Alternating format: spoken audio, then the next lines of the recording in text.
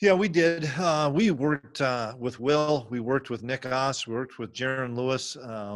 We just because Jaron and Nick hadn't had a ton of snaps either, so we worked all three of those guys and split a lot of those reps. And Jaron needed them more than anybody because he hadn't had some reps because he'd missed some time. But we gave Will a lot of different pictures from our or from our defense.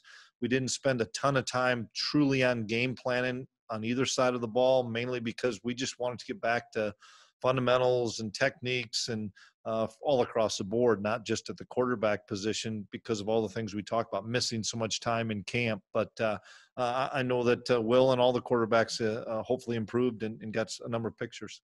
How do you personally grade the performance of a true freshman quarterback? What do you look at each week to see improvement? How calm he is, that he doesn't get ahead of himself, that he's relaxed but under control, seeing things and not guessing what he's seeing, but truly seeing them.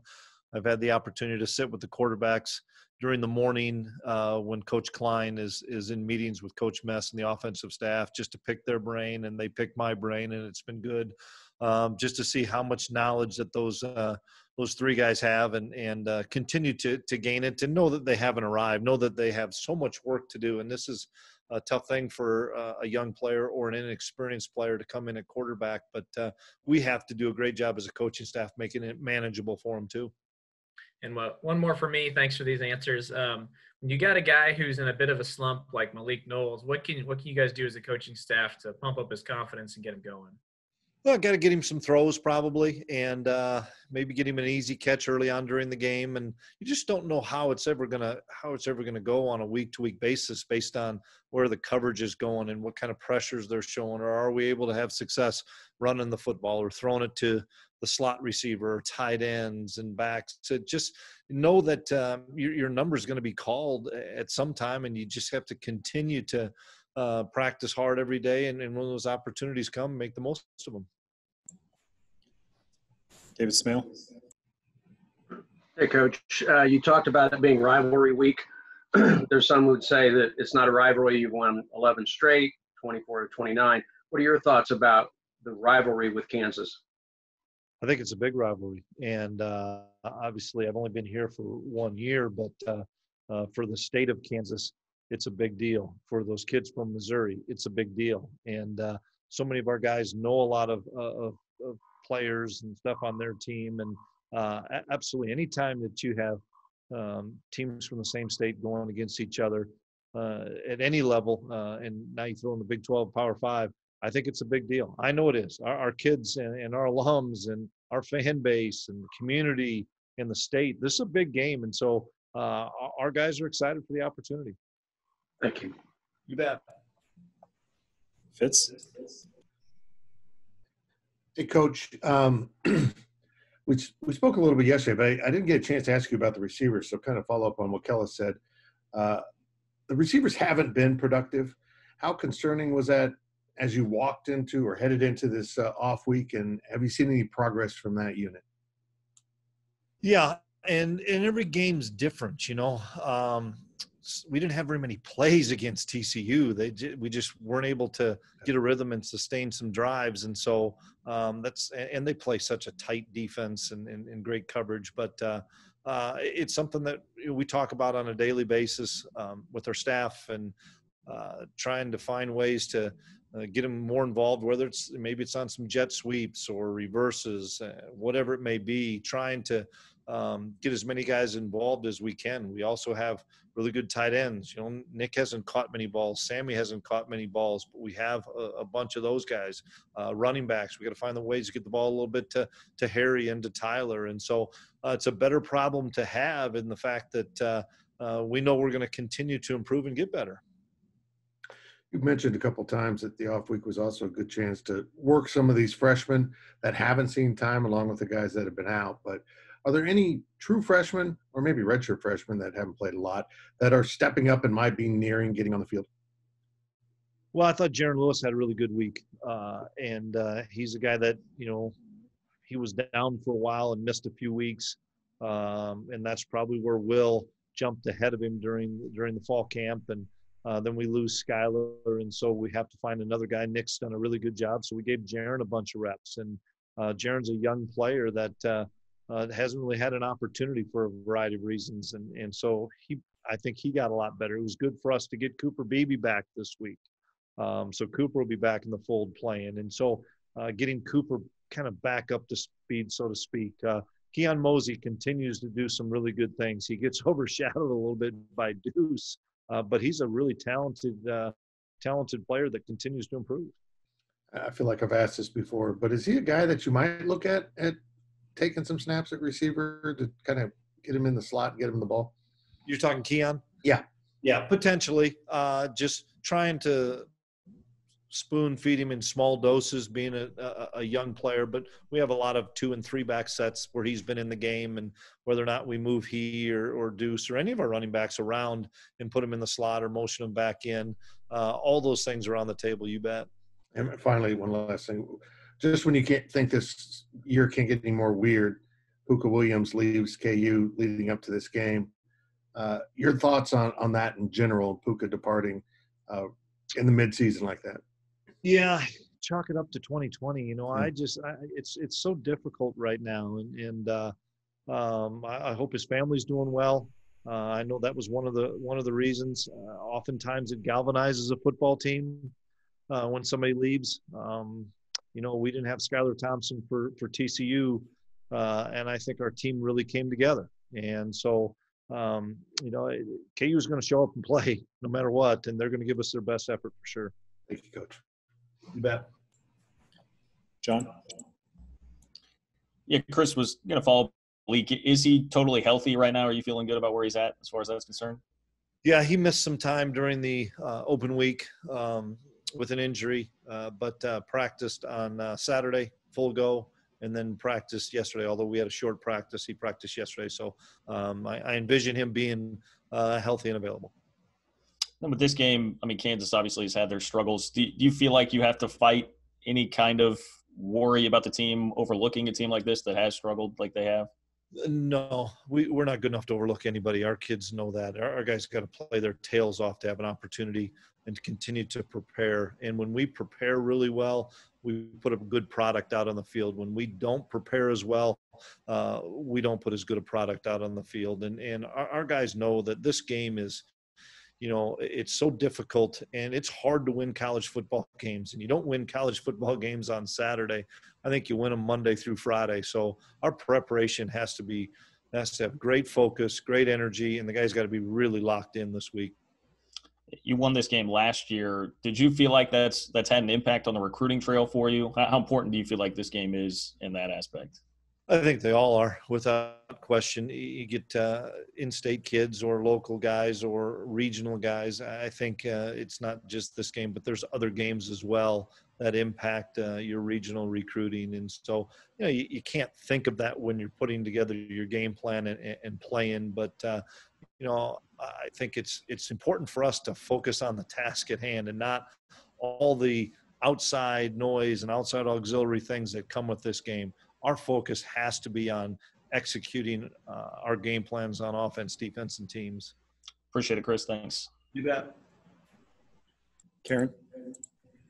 Coach, a little more on Puka. When you prepare for KU, how different do you prepare for that offense without a player like him?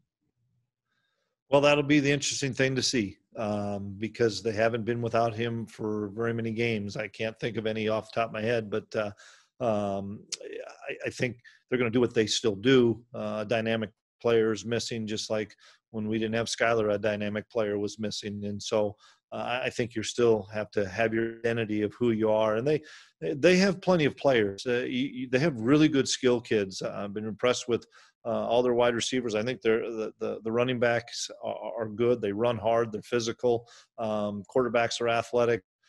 So once again, so many people put so much emphasis on what one player can do for a football team. Holy cow.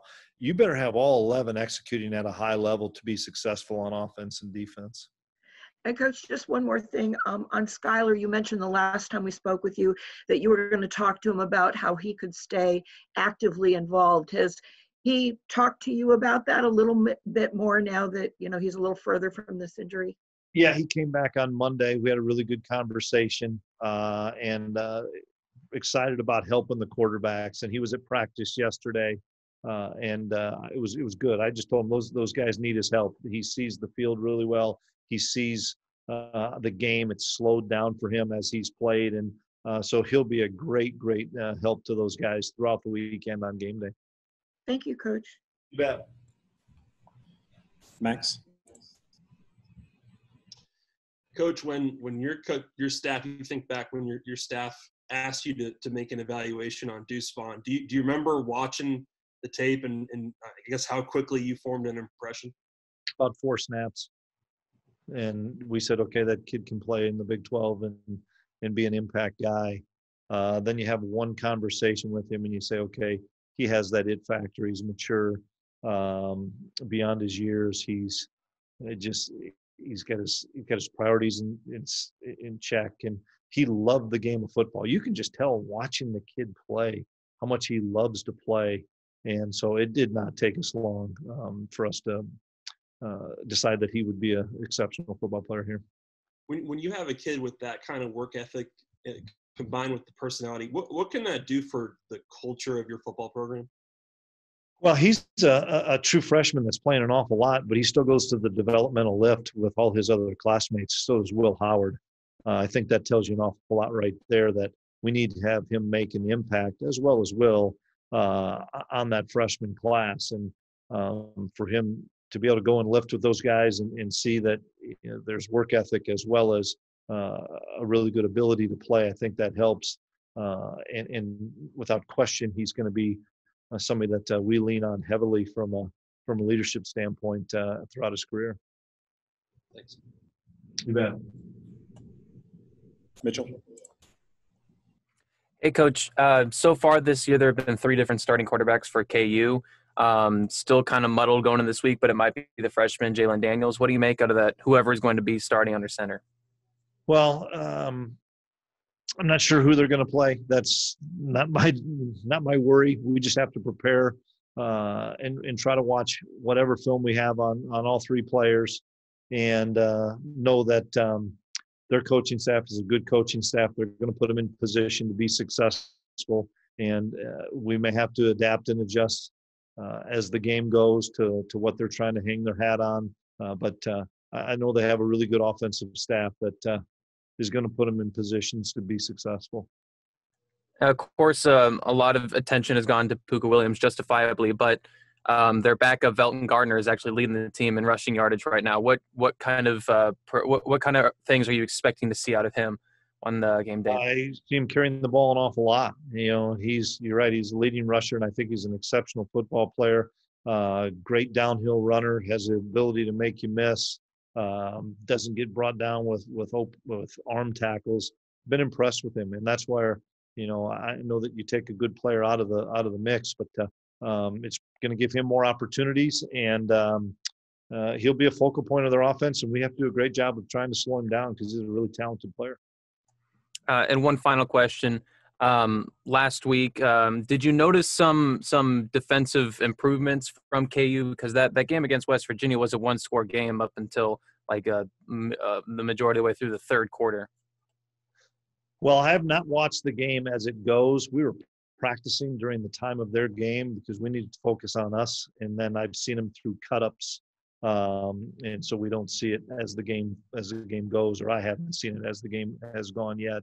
But obviously they were off to a 10-0 lead, and we're doing some really good things on defense. And they've got talent on that side of the ball, and so we're going to have our hands full with their game plans offensively and defensively, and we have to have great execution. Cannot turn the football over and can't give up explosive plays. That's the formula. No matter who you're playing, to have success is you hang on to the football and you keep them from explosive plays. Thanks, Coach. You bet. Okay, we got time for these last 3 raised hands, starting with Sully. Hey, Coach, not sure if you saw the Chiefs game yesterday, but obviously near the end of the game, kind of put it away. Byron Pringle had a really big catch, and after the game, Andy Reid said, it's great for us and also great for K-State recruiting. Just want to get your thoughts on that, if you agree with that statement. Hey, thanks, Coach Reed. I didn't see the game. We were out of practice, but obviously Taylor Bratt was all over it, and I saw it after early in the evening. I saw that. Thanks, Coach Reed, and great job by Byron Pringle. And absolutely, it's a great help for us. We'll take that help anytime we can get it. Cool. Thanks, Coach. Kellis? Chris, it seems to me a lot of the guys that you are starting and playing a bunch in the secondary right now were kind of thrust into action initially against Oklahoma, just kind of out of necessity when all the COVID stuff happened. Is it kind of funny thinking back that that's been kind of a weird side effect that you've had to piece together some lineups and actually found some good things because of all this? Without question, it's really helped. Echo Boydo's played really good football for us, except for him, because he's waited his time. He has not had an opportunity, just continued to work hard through a lot of different scenarios. He was able to get an opportunity and make the most of it. Justin Gardner's done some really good things. We were counting on Justin because we brought him in as a junior college transfer, but he missed all of spring ball. So you just don't pick up our system that quickly. And then he was thrust into a role and has played well. And then T. Denson's done some good things as a true freshman, and Keandre Thomas as a transfer from Minnesota has missed significant time, and he's back. So it has helped us getting those guys the experience and excited of how those guys are playing. I think Coach Malone and Coach Klieman do a great job of emphasizing those guys' strengths, and they're playing hard. Last one here, Ryan Black.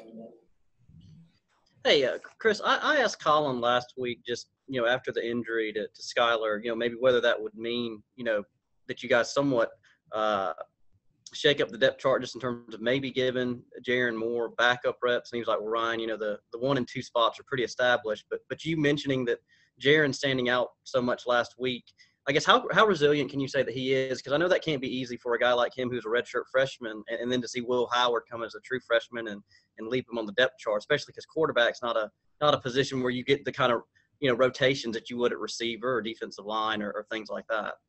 Yeah, I've been very impressed with Jaron, and once again, this goes back to the fall camp phase, and we can't talk about all the things, but he missed significant time, and that's just hard when you're a new player that missed all of spring ball. And I know he was here as a true freshman, but you're just trying to survive your true freshman year. And he saw Will doing some really good things. And he said, you know what, I'm going to learn this because I'm not far away from taking a snap. And whether it's injury, whether it's COVID, you better continue at all positions, in particular quarterback, continue to rep guys and give guys opportunities because you never know when your number is going to be called. Take Echo Boydo. He didn't think his number was going to be called. Now he's a starting corner for us and playing at a high level. So we will continue, even as we get into game prep, of taking time every day at practice for young players or guys that haven't played yet and setting that time aside and saying, hey, it's just K-State offense versus K-State defense, and you guys go play because your number is going to be called sometime this year.